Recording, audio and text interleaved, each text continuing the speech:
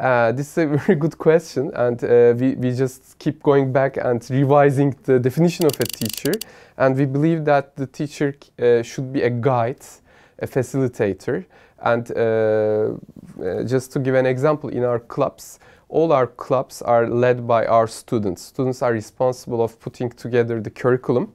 Let me give an example. It's the Makers Club, for example, and they just create the curriculum, put the steps in place. But always we are there for them when they need assistance. We are not leading with them. They take the full responsibility of their clubs. And this is same for the classes. For example, in an English class, if you visit our school, our classes, you won't see the teacher in front of the students and using the whiteboard and writing and just giving instructions. We always encourage students to work in groups, collaborate, and then present their work. So it's transforming in our school as well, and in many schools.